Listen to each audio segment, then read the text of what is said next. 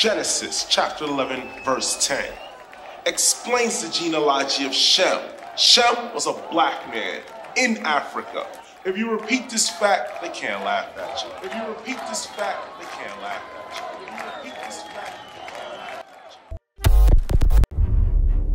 you. For it is written that in the last days, the Christ will return like a thief in the night, taking his true believers to his Father on high. This one event is known to Christians as the rapture, thus fulfilling the prophetic second coming.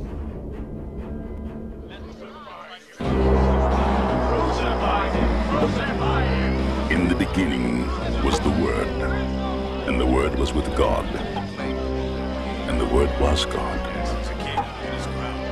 and the Word became flesh.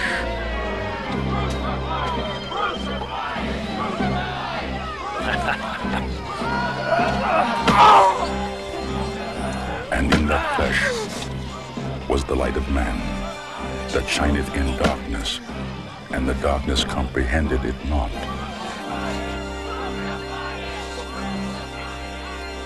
Oh,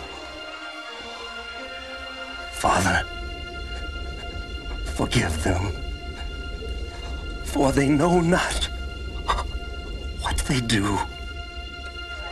They called him the Son of God, the Prince of Peace, and yet he was denied by his own people and condemned to die on the cross under the governor of Judea, Pontius Pilate. Let her pass. She's his mother.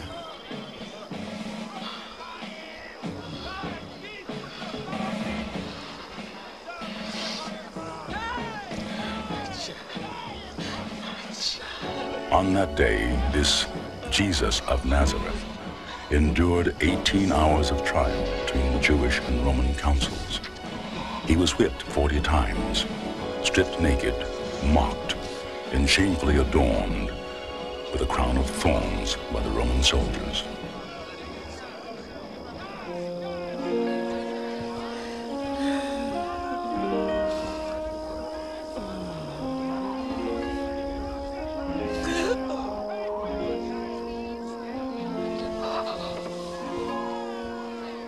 My God!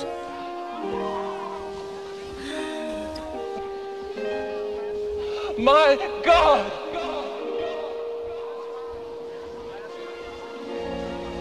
Why hast thou forsaken me?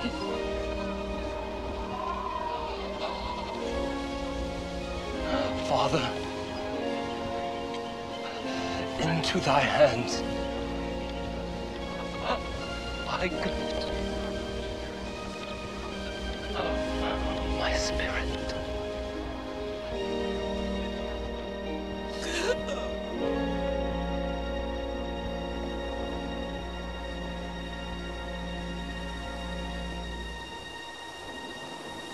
It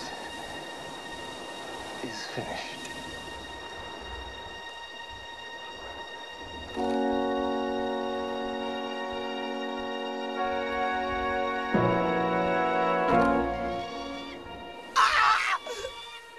But it was not finished. It was only the beginning of a reign. The reign of the King of Kings, who promised he would one day return to take with him all who believe in the Son of Man, the light of the world. Hey!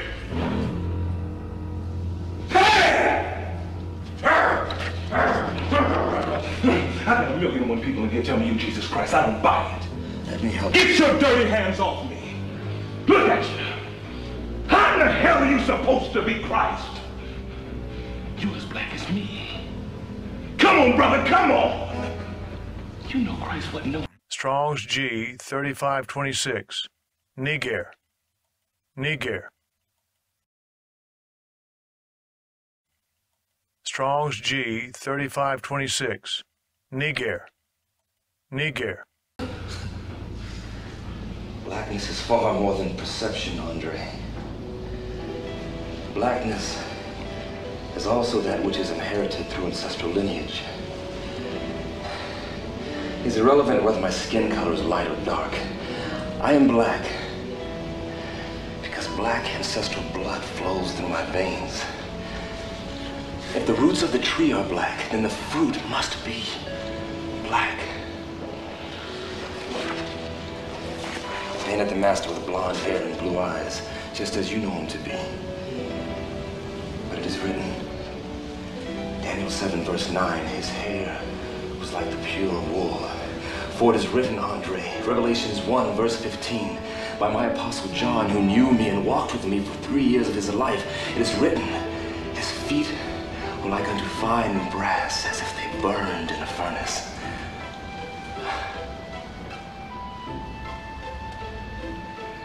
You must understand, my friend, that my Father created me from all people, for all people.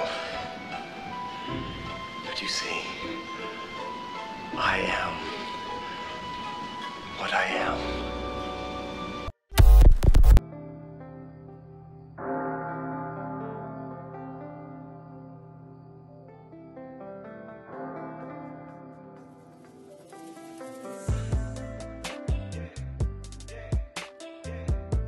Hard to believe that 25 years ago, my brother Frank, my sister Marlo, and I, and a bunch of friends and family created a film called The Second Coming. We never knew 25 years later that people would still be asking questions about the film itself, The Second Coming, and that very recently the film was inducted into the National Museum of African American History and Culture at the Smithsonian in DC. So here we are 25 years later. And what I found was, when we shot the film back in the day, there were many questions about the image of Christ and the notion of the image of Christ. So we wanted to kind of really just explore that. And that's what our film did. So our film poses the question, what did Jesus look like? And does it matter what he even looked like?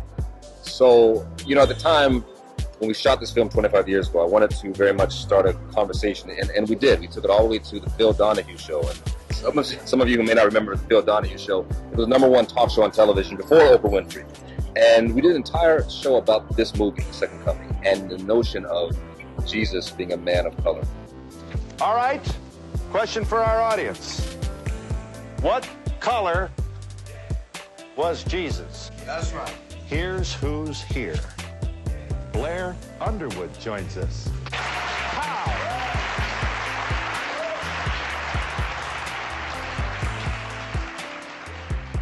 And it was fascinating because at one point people would say, well, that doesn't make sense.